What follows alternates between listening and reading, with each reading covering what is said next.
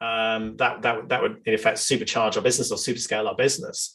So Foundry is as a distribution platform of data insights.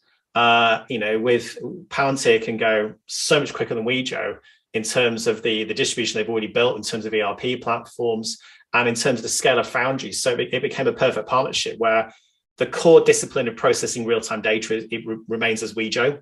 That is our core IP.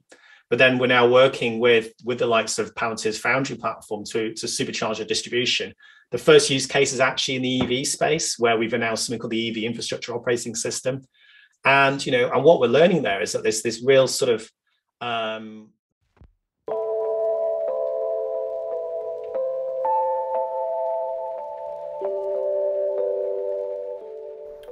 Welcome back to the channel, everyone.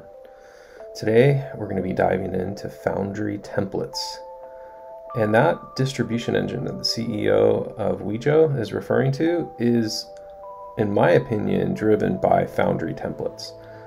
Inside Foundry, you can take application modules you've written in their visual tools like Workshop, their no-code tool, or in code repositories or any other feature, and package it up as a template, which can then be imported and used by any other Foundry user into different Foundry installs. One could imagine this powering a sort of app store for enterprise in a way that cannot be done today with traditional SaaS that's integrated typically through a bunch of RESTful web services.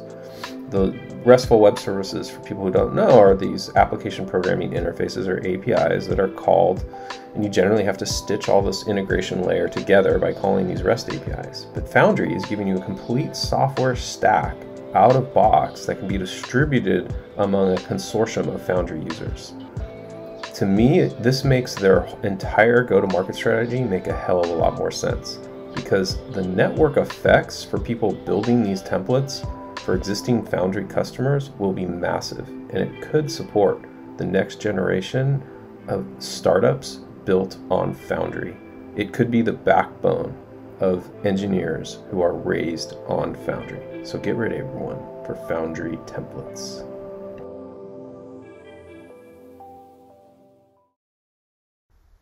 All right, here we go. We're going to create a new template. And I chose one of the projects. I think it was the aviation metrics project. Let's see here. Yeah, because this one includes a code repository. So like in the first video, I was showing you could create code repositories. And there you see the aviation metrics code repository along with all of the data sets that it created. And what we're going to do is we're going to export that work as a template. And here I'm just selecting where I'm going to go ahead and export the template to. And then I'm also just defining some basic input here about what it is. It's just a test template.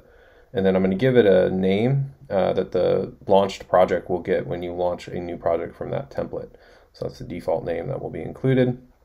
And then I just wanted to verify that it actually got created correctly.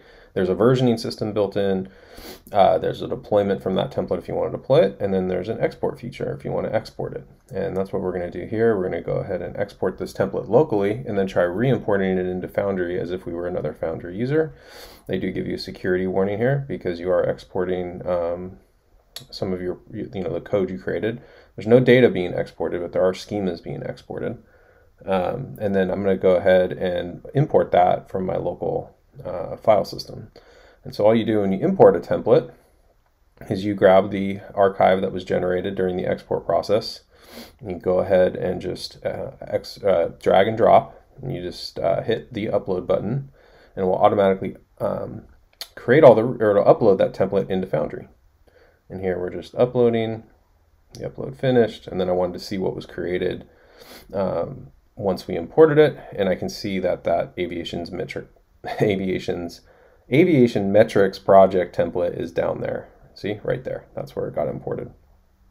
Next, I wanted to see that was in my template list too. So like it's showing up in the template list.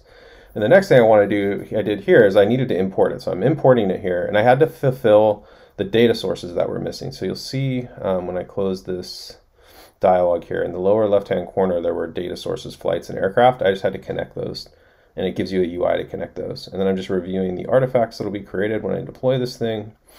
And I'm verifying that my data sources look correct. I'm using clean data, and then I'm going to go ahead and deploy that template.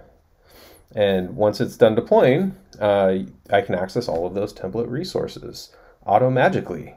This, to me, is a huge improvement over SaaS. There's no REST APIs to integrate people. You just point it at production data that's in your system, and you get all of the components for that module in Foundry.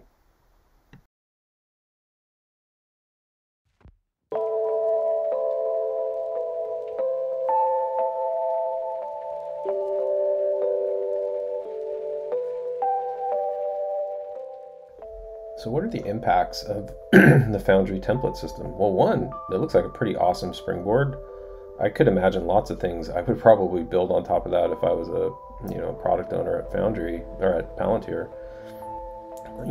It has the makings for something like an app store, in my opinion. And think of the product space for data analytics right now. You have so many tools. Just think Google Analytics, right? Google Analytics has a pay version that starts at $150,000 a year. Imagine you went to different industry verticals. Let's take gaming, for example, because I'm going to be building Foundry for gaming as my demo application.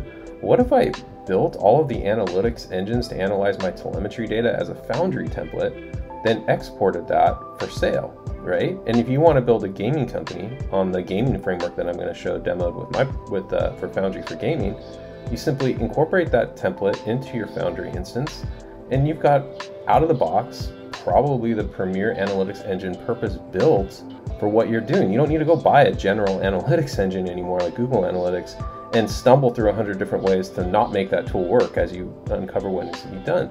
Think of all the industries though where that's possible. To me, this is how their SPAC strategy is starting to make sense to me, because now I start to understand, oh, I get it now. You actually could enable this kind of new startup culture, or new group of startups that are going to take advantage of all these network effects you've created with all these industry verticals where people are using your product. Take Hyundai Heavy Industries. How many problems could a person building Foundry templates solve for all of the people that are going to be part of that consortium, right? So it's really possible that they are playing some kind of 4D chess, and that this sort of ecosystem they envision for Foundry is really what they're building. Total speculation on my part, but I really see this as an extremely powerful tool that could rewrite the rules of SaaS.